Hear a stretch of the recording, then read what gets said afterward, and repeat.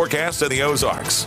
Well, keeping a close eye on radar for something that signifies a little bit of wet weather, and really not finding too much out there. There have been a very few isolated, and I stress isolated, light showers which are trying to pop up to our southeast this afternoon. Here's a 1-hour radar loop, and that helps to show where this activity is. Looks like maybe one isolated shower to the west of Van Zandt. That one's falling apart. We've got another one here north of Yellville, and we've got some better shower coverage near and south of Melbourne. That's where there's a little bit more moisture in the atmosphere, a little more moisture available to generate some wet weather. There's a little swirl in the atmosphere right here, this little chunk of upper level energy, and if there was more moisture in the atmosphere, we'd likely see some rain out there across southwest Missouri, but not the case. Look how dry it is. Right now we're looking at a scale here that shows how much available moisture in the atmosphere there is, and we're on the low end, so very, very dry conditions across the area. More moisture though as you head southeast into northeast Arkansas, and that's where we've seen a few isolated showers. We've got a cold front sneaking across the area tomorrow morning, and it will usher in another shot of mild conditions that we'll enjoy the rest of the week, through the weekend, and into next week.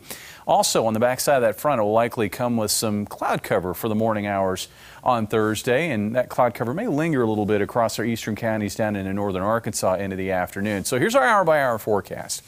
Overnight tonight stays quiet. That cold front expected to drop in towards sunrise. Looks like it'll push across Springfield right around sunrise. And here's that cloud cover building in on the back side of that front.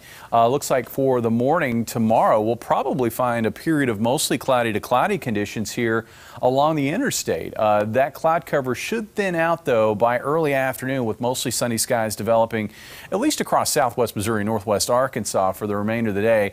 Looks like we may hold on to partly to mostly cloudy skies off to the east and southeast. Temperatures tonight comfortably cool again, about 60 for the low, with highs tomorrow ranging from the mid to upper 70s north to near 80 to the south. Looks like about 79 degrees here in Springfield. We're talking about Sally. Sally did move ashore early this morning before sunrise at Gulf Shores, Alabama. That storm now tracking northeast into southern sections of Alabama. The center of the storm is actually located right here, so it's become very lopsided. All the rain is on the north and east side of the center.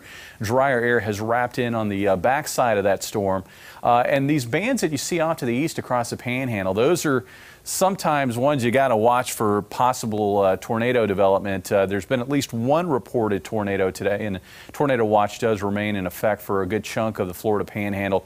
Again, Gulf Shores, Alabama is where that center came through just ahead of sunrise this morning. In terms of really the big story out of the storm isn't so much the wind or the wind damage. I mean, this part of Florida gets hurricanes all the time, and recently they've had some pretty big ones.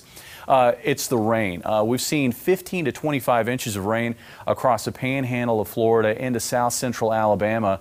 Winds with Sally down to 60 miles per hour, and this storm, as it continues to track northeast across Alabama, Georgia, and then into the Carolinas over the next few days, will continue to dump a lot of rain. Maybe not as much as it has, but still a lot of rain that will lead to flooding. Looks like some 6 to 8 inch totals will be a possibility, even across the Atlanta, Georgia area up into the Carolinas. For us locally, the pattern stays quiet. Looks like once we get that cold front through early Thursday, we're just going to see a fall shot of air settle in across the eastern half of the United States. And with high pressure to our northeast, it's going to continue to feed in that mild air into early next week. So here's your 7-day forecast, and it is looking good. 77 for a high on Friday. We've got some chilly mornings that we're going to be enjoying. I think Saturday, Sunday, and Monday morning especially, where areas, especially to the east, will dip into the upper 40s. It looks like probably low 50s for us here in Springfield. Afternoon highs in the upper 70s, and then as we work into the first half of next week, we'll see those temperatures starting to edge a little higher. Okay, so beautiful temperatures and no rain from Sally. No rain, and as David said, it's possible that we may not see rain for the next 2 weeks. How about that? All right. On the way here at 5 after some